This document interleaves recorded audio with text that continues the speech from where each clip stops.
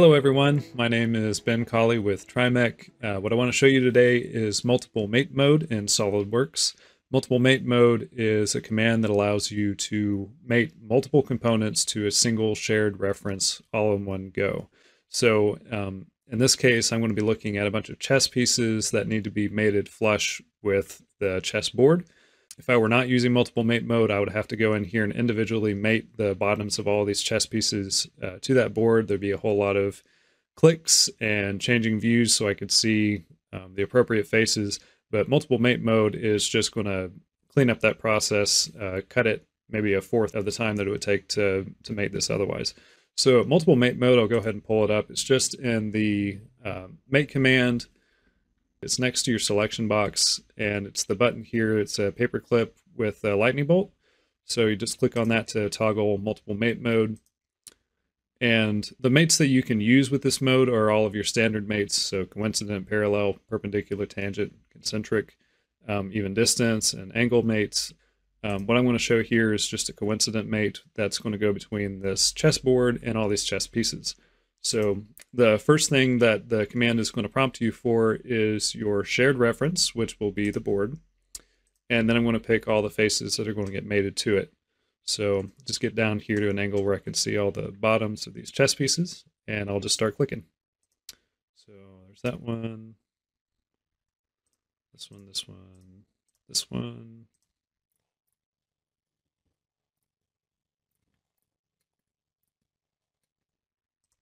This one,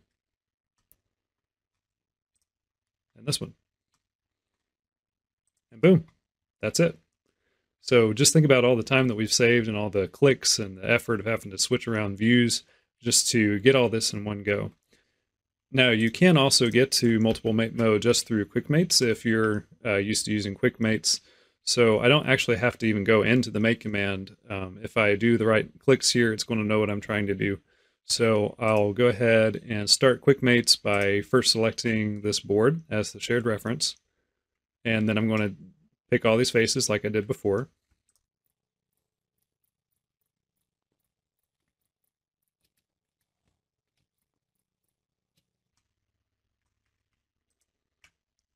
And from the in-context toolbar that pops up here, I'll just hit mate. And again, it's going to go into multiple mate mode on its own.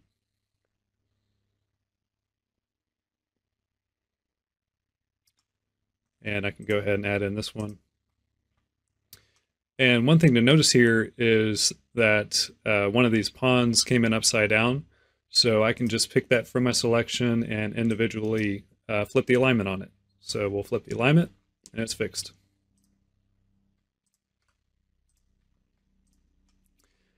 An issue that you might run into with multiple mate mode is where these are going to all clump together when you hit mate.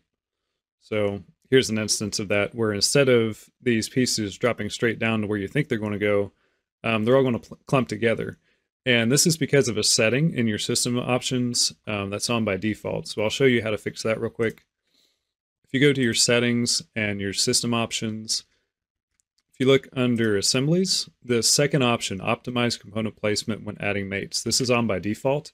And in cases where you're mating just single components to each other, this is a good option to have. But in the case of multiple mate mode, that means it's going to push all of those components kind of toward your cursor. So to fix that, you just uncheck this option, optimize component placement, and now it's going to behave more as expected.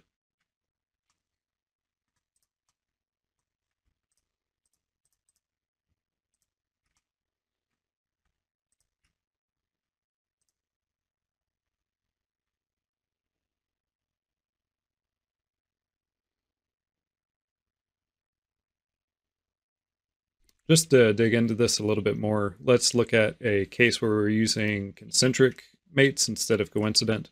So we have this multi-tool with all these little Allen wrenches, and all these wrenches need to lie on these common axes, these two pins.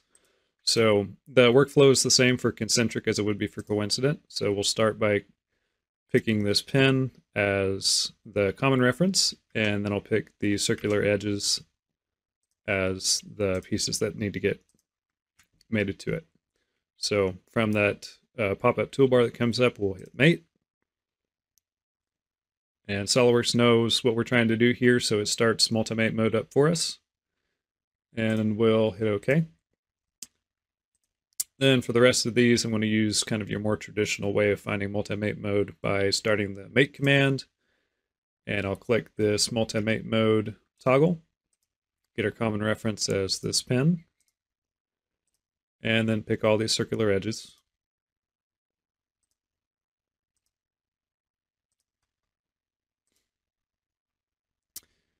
And there is this checkbox here for create multi-mate folder. And so what this is going to do is group these mates together down in your mates folder in the assembly tree.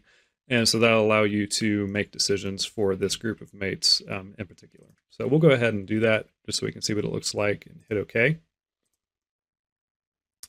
And then if we look in our mates folder, you see this new icon down here for multi-mates.